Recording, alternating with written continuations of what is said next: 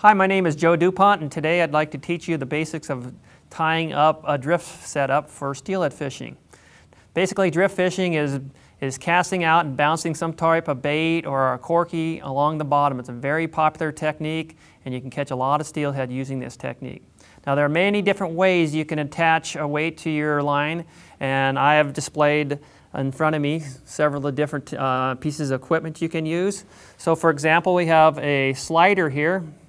And actually the way a slider works is you run your line through the slider, and then you can attach a weight on it. It could be a slinky, or it could be a piece of pencil lead with a hole in it. A very simple type of slider is actually a swivel, where you can actually just put the line right through the swivel here, and then right on the bottom of the snap swivel you can again attach a slinky or a piece of pencil lead. Some people like to use these pre-made three-way swivels here. You can buy them right from the store like this. Then you'd tie the line on here. You'd put a weight on the bottom. In this case, you'd have to use a piece of pencil lead. You can attach different lengths in here depending on how fast the water is and how far you might want to cast. And then on the other side, you just put the hook. A very simple technique is just to run a piece of tube through your line, and then you can just put the weight on the end of it. A very simple, easy way. And then a little more complex way that some people like to use is a three-way swivel. You'd put the line on one end, and then the other end you'd have a dropper coming off. And this kind of lets you adjust how far away the weight you want from your bait. It allows you to fish at different depths if you need to. And then finally, I need to mention the types of hooks or baits that you're going to use on it. For steelhead fishing, you don't have to use real large hooks. A lot of people like to put a little bit of corky on it, and sometimes you use a small corky like this. Here's a double hook setup actually, and the corky is to keep the hook off the bottom so it doesn't snag, and actually might keep it right in front of the fish more. Some people like to tie yarn on their hooks, such as this one here, and they think that when the fish bites it, the yarn can stick to their teeth, which I think can be very effective.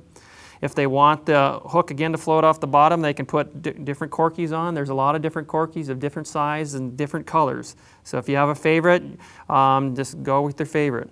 And then some people go with just a straight hook. You can put shrimp on it, you can put an egg on it, you can put a whole lot of different types of baits. So, and usually what I like to do is have about 1.5 feet of line between the weight and the hook, and I like to use a smaller pound test line in case you hook the hook on the bottom. You can break that off without breaking the rest off.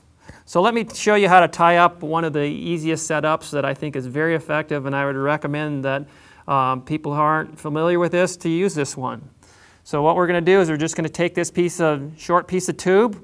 We're going to thread the line through it.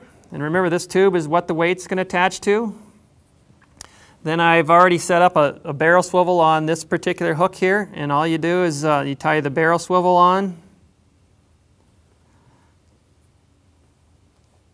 to your line here.